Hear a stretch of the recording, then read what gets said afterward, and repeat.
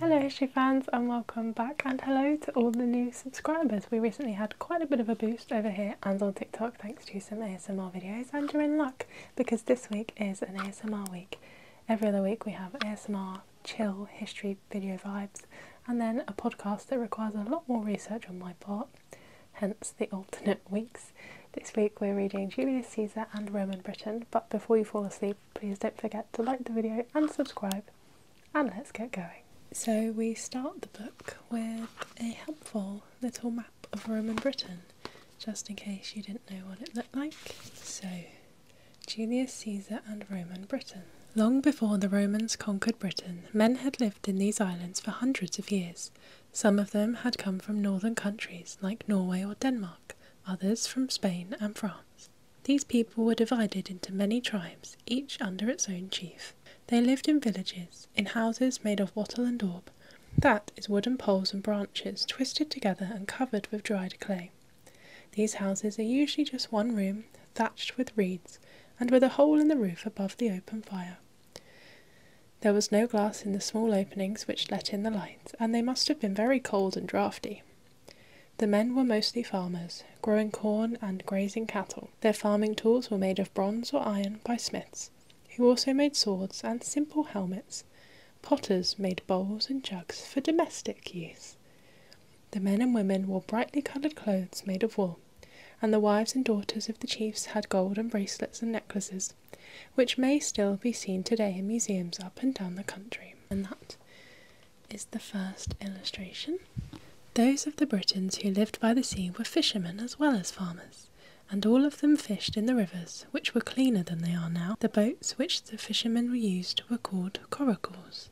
They were very unlike the boats used today, although similar boats may still be seen in parts of Wales. The coracles of the Britons were made of willow branches woven into what looked like a large shallow basket. This was covered on the outside with skins and then made waterproof with the resin or gum from pine and other trees.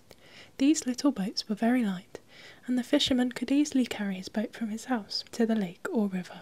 Because they were round and flat, they were also very difficult to upset, and even on a rough sea they were safer than the rowing boats of today. On the west coast of Ireland, coracles are still used by the islanders of Great Blasket to cross the rough waters of the Blasket Sound, and wrecks are said to be quite unknown. The people who lived in Britain had very little to do with the continent of Europe before the Romans conquered our island. The open sea between Britain and France was much wider than the Blasket Sound. Am I supposed to be saying Blasquet? I feel like it's Blasket. And only very daring sailors crossed it to sell things made in Britain, or to buy from the people of Gaul, the name by which France was then known. Then, 55 years before the birth of Christ, the great Roman general Julius Caesar decided to bring his legions across the sea to Britain. It's doubtful whether he meant to make Britain a part of the Roman Empire. Probably he only wanted to find out if it was worth conquering. It was in August, in the year 55 BC, that Caesar sailed to Britain with about 12,000 soldiers in 80 ships. They arrived off the coast near where Deal is now. But when the Roman soldiers saw the Britons waiting with spears and swords and chariots, ready to fight them as they landed, they refused to leave their ships. Then the standard-bearer of the 10th Legion leapt into the water and called on the soldiers to follow him. Fearful that the standard might be captured by the Britons, the soldiers swarmed ashore and the Britons were beaten. The Romans did not stay very long in Britain in 55 BC, but in the following year Julius Caesar came again. This time he came in July, with many more soldiers, determined to conquer the island. The Roman army landed in about the same place as before, and marched northwest towards where London stands today. The British attacked them in chariots and on foot, but the Romans had better arms and armour, and were much better trained. The Britons could do nothing to stop them. Caesar and his men crossed the River Thames by a ford, somewhere above London, and, continuing northwest, reached the British stronghold, or fort, of the Cativalorni. This was a very powerful tribe ruled by a chieftain called Cassivellaunus, who had made himself king of most of southeast Britain. Caesar's soldiers captured the fort, and on the site of it built the town of Verulamium, which today we call St Albans. Cassivellaunus submitted to Caesar and gave him hostages. This meant that Caesar took back with him to Rome some important Britons, who would be killed if Cassivellaunus revolted after the Romans had gone. After the defeat of Cassivellaunus, the Romans left Britain alone for 100 years. The British rulers were supposed to pay tribute to Rome, but often it was not paid, and the Romans did not think it was worthwhile to send soldiers to collect it. Then, in the year 43 AD, the Roman Emperor Claudius sent a general called Aulus Plautius with 40,000 men to conquer Britain all over again. At first the Romans found it very difficult, but reinforcements, including some elephants, were brought by the emperor, and in just over a fortnight the whole of South Britain had been subdued. The Romans were very practical people, and the first thing they did in Britain was to make and fortify the ports where they landed their soldiers and supplies. From these ports the great Roman roads, many of them still in use today, went in long straight lines across the country to London. One of these ports was called by the Romans Rutupae, the town which we call today Richborough. Here may be seen part of the Roman fortress, still standing, and the beginnings of the Roman road known as Watling Street, which goes right across England to Chester, called by the Romans Diva, or Diwa. Although the Romans were in occupation of Britain, there were many British men and women hidden away in the great forests and swamps who refused to submit. These men were fierce fighters, and they would steal out of their hiding places and attack small Roman forts or outposts. Then, when the Romans brought up reinforcements, they would again disappear into the forest, where the Romans could not find them. One of the bravest and most famous of these British warriors was called Caratacus. He gathered groups of men together wherever he could, and as a Roman writer called Tacitus tells us, by many a successful battle raised himself far above all the other generals of Britain. Gradually the Romans drove Caratacus and his men westwards into the mountains of Wales, and when he was beaten there in a battle near where Church Stretton in Shropshire stands today, he fled to Yorkshire to the British tribe called the Brigantes. But then the Queen of the Brigantes treacherously handed him over to the Romans, who were very glad to capture the leader of the British, still fighting against the Roman Empire. When the Romans won a war or conquered a new country, they held what was called a triumph. This was a procession through the streets of Rome, where everyone crowded the pavements to cheer the victorious general and his soldiers. In addition to the soldiers, these triumphal processions included prisoners taken in the campaign, many of whom were afterwards either killed or sold as slaves. Large wagons were part of the show, piled high with all sorts of treasures captured from the enemy. The sound of the trumpets, the cheering of the crowds, and the tramp of marching men must have echoed around the forum. The central figure in the procession was always the victorious general.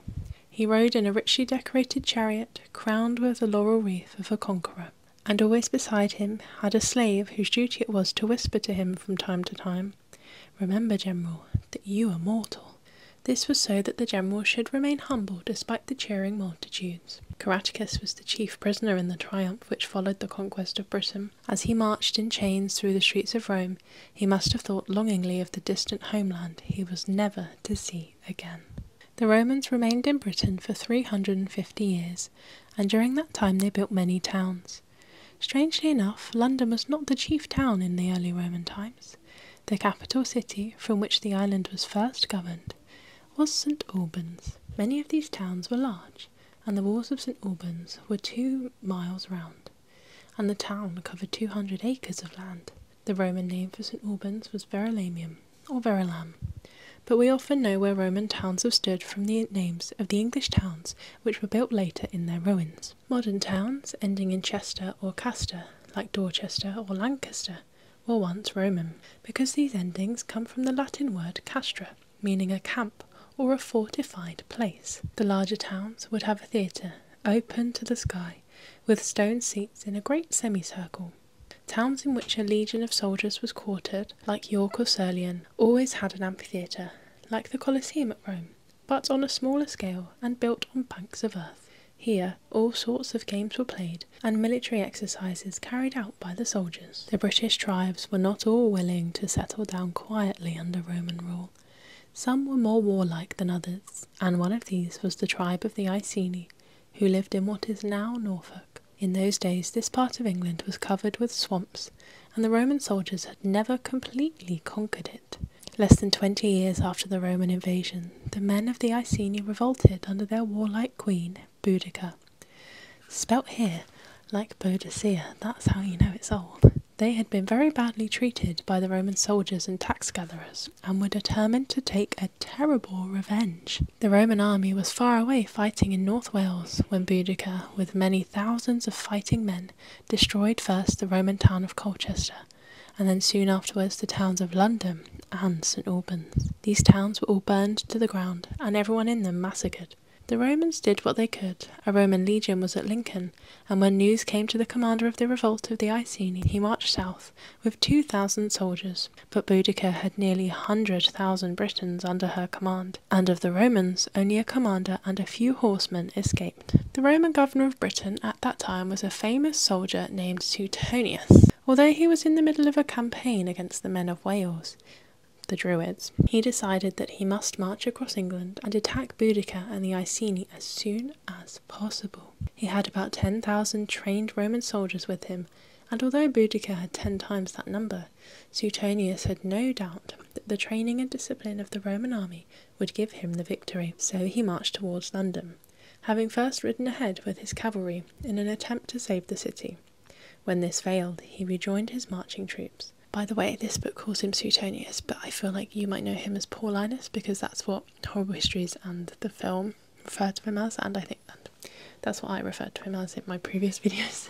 So it's Suetonius Paulinus is his name. No one knows where the battle was fought, but Suetonius drew up his men on the slope of a hill, protected by woods on both sides. The British thought that the Romans were trapped and unable to get away, and they crowded in between the woods to attack them. At the right moment, when Boudica's men were too crowded together to use their arms, the Romans charged, and the British were decisively beaten. On top of the hill, watching the battle with Suetonius, was a young Roman officer named Agricola, who was afterwards to be the best Roman governor Britain ever had. At the time of the Roman conquest of Britain, the people who lived in these islands were not Christians. They worshipped many heathen gods in different parts of the country, and the gods of one district were often quite unknown outside the area of the tribe. These gods had names like Nodens, the god of hunting in the forest of Dean, or Condatis, the god of the River Ware in Durham. The religious leaders of the people were called Druids, and they were very powerful as well as learned. It looks like it says learned, but it says learned. The Romans knew that they were using their power over the people to stir up rebellion against Rome, and decided that they must all be put to death. This was not easy, because the Druids lived and held their gatherings in groves, hidden away in the thick forests with which much of the country was covered. Most of the Druids were in the Isles of Anglesey, off the coast of North Wales. So Suetonius decided to capture Anglesey, which the Romans called Mona, and put an end to the power of the Druids forever. To do this, he had to cross the Menai Straits, his cavalry swimming their horses and his foot soldiers being ferried on rafts. Although the Druids fought furiously, all were destroyed. The young officer Agricola knew that the only way to rule the people of Britain was to make friends with them. So Agricola travelled widely in Britain, meeting all sorts of people from the various tribes and talking to them. He had always tried to find out what they thought and what they wanted, and when later on he himself became governor of Britain, he knew far more about the British people than any other Roman. It was not easy for the Romans to become friends with people whom they had only recently conquered, and many of whom had hoped that Boudica would drive the Romans out of Britain. Agricola appreciated this, and his way was to go hunting with British guides and hunters in the big forests which largely covered the country. These forests contained many wild animals, including bears and packs of savage wolves. As these were a danger to sheep and cattle, the Britons were glad to see them hunted and killed. It was probably over the campfire after days hunting that Agricola really came to know and understand the British people. Agricola remained about 2 years in Britain, performing his military duties as a young officer. He then returned to Rome, and after the Roman custom, spent the next 10 years learning about the law and the way in which the Roman Empire was governed. When he returned to Britain, he was no longer a young officer, but an experienced soldier who knew all about the art of government. He was now to command the famous 20th Legion, XX Legion, stationed at Chester, which the Romans called Diva, spelled Diva. This was in the year 70 AD, when the Romans had been nearly 30 years in Britain. Many Britons could not remember a time when the country had been free, and it seemed quite natural to them to be governed, not by British kings or chiefs, but by governors sent by Rome. There were still 3 legions of Roman soldiers in the country, but everything was now so quiet that the soldiers spent most of their time enjoying themselves in sports, or at the games in the amphitheatres. Agricola knew that there were still plenty of older Britons who hated the Roman rule, and the soldiers of the 20th Legion soon learnt that their new commander would not allow them to become careless of their military duty. I just need to spin around a second because I've been sat on my leg for too long. Although Britain was now fairly peaceful, the Romans realised that at any moment some tribe might try to revolt. So they built forts in many parts of the country, in which they stationed small groups of soldiers. It must have been very dull for the soldiers living in some little fort amongst the hills, far away from anywhere. Worse still, the Romans were used to the sunshine of Italy, and the cold, long, foggy winters of northern Britain must have made them very miserable. Many of the Roman soldiers came from the south of Italy, or from the Near East, and they were not used to snow and ice. We can imagine how they disliked being on sentry duty on the battlements of a Roman fort, with a snow blizzard blowing from the northeast. Nor were they very much better off when they came off duty. The houses which the rich Romans built for themselves in the south of Britain had central heating, and even glass in the windows, but the little forts of the northern hills had neither. The wet, cold soldiers had nothing but charcoal fires around which to try to get warm. It would be wrong to think of the Roman soldiers as doing nothing but man the garrison forts up and down the country. There was plenty of work to be done in Britain. For one thing, there were no proper roads when the Romans came. If we look at a map of England today, we see that there are great main highways running across the country, often in long straight lines from one town to another. There is, for instance, the road known as Watling Street, 259 miles long, which starts from the coast near Dover and runs through London across the centre of England to Chester. This was one of the roads, still in use today, which was built by the Romans. Wherever the Romans went, they built roads. As they conquered most of Western Europe, as well as North Africa and the Near East, they needed roads along which the legions could march from one place to another. It was also along these roads that the trade of the empire was carried. Roman roads were built mostly by the soldiers of the legions, and were very well made indeed. The earth was rammed hard, and alternate layers of clay and stones were built up to a thickness of 3 or 4 feet. The road was then finished off with a top layer of flat stones or flints, and a ditch was dug along each side to drain off the water. When Agricola returned to Britain for the 3rd time, he came as Roman governor. He would cross the sea from Gaul in a Roman galley. This was a ship 50 or 60 feet long, with a row of oars on each side. The oars were worked by slaves, who were often chained to the seats on which they sat. This ship also had 1 or 2 large sails, which were often dyed with bright colours and patterns. When Agricola arrived in Britain, he would find a busy port, very different from the beach landing made by Aulus Plautius 36 years before. This would probably be the port of Rutupae, which we call Richborough, and of the building of which we have already seen a picture. I've not been showing you the pictures though, sorry. Here, Agricola would find a well-built quay alongside which his ship would berth. This quay would be piled with bales and barrels and all sorts of merchandise from all over the world. Slaves and Britons, Roman soldiers and African men would be working the cargo, operating the cranes, and storing the goods in large warehouses built of stone with red-tiled roofs. It would be a busy scene with, in the middle of it, the brass armour and scarlet tunics of the soldiers drawn up to receive the new governor. And I'll show you the picture to make up for it. Agricola became governor of all Britain in the year 79 AD. For the next 7 years the country was governed as well as it had ever been, before or since. Fortunately, we know a great deal about Britain at the time of Agricola, because a man called Tacitus, who was married to Agricola's daughter, wrote a book about it.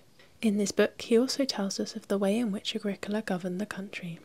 These are his words, translated from Latin, the language of the Romans, into English. Agricola suffered no public business to pass through the hands of his slaves. He was not influenced by private favour, but chose the best men as likely to prove the most faithful. He knew everything, but was content to let some things pass unnoticed. He could pardon small faults and use severity to great ones, yet he did not always punish offenders and was frequently satisfied with penitence. By suppressing abuses in his first year as governor, he made the people realise that under good laws it was better to live at peace with the Romans, rather than to rebel against them. It is no wonder that Agricola was considered the best Roman governor that Britain ever had, according to his son-in-law. Just saying. By the year 80 AD, most of England and the greater part of Wales had been conquered and pacified by the Romans. There remained the wild tribes known as the Picts, north of the river Tweed, in the mountainous country of Scotland. Agricola might have been content to leave these tribes in peace, had they been equally content to leave Britain in peace. This was not so. Numbers of these wild Picts came from time to time, raiding southwards, so Agricola determined to march against them with his whole army. Starting from York, the Romans crossed the border and marched northwards into Scotland. As they went, they built forts, and left in them garrisons of men with enough provisions to last for 2 years. Then they marched on, meeting and beating the Picts as they went. For 4 years, the campaign continued. In the 3rd year, Agricola's army was supported by the Roman fleet, which sailed up the coast, keeping in touch with the soldiers on shore.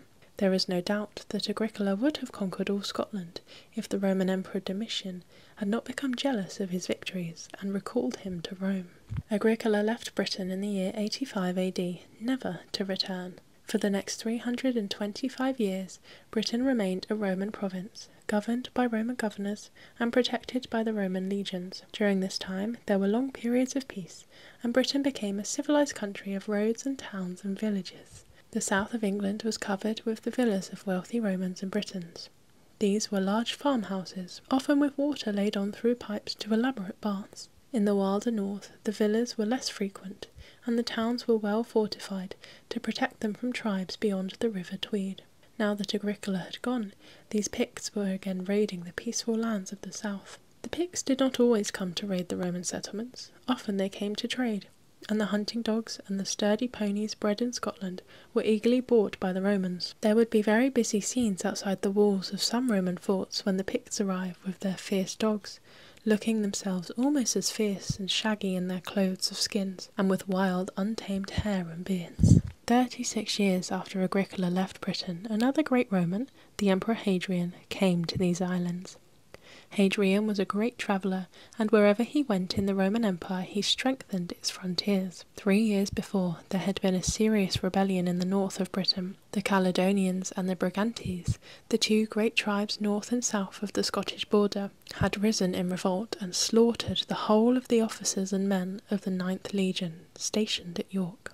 The rebellion was crushed, but Hadrian decided that in future it should be made very much more difficult for the Picts to cross the border into peaceful Britain. So he set 3 legions of Roman soldiers, the 2nd, 6th and 20th, about 20,000 men, the task of building a great frontier wall which ran right across the country from Newcastle to Carlisle, and long stretches of which can still be seen. In 7 years it was finished. Hadrian's wall was 73 miles long, 7 to 10 feet thick, and 18 to 20 feet high.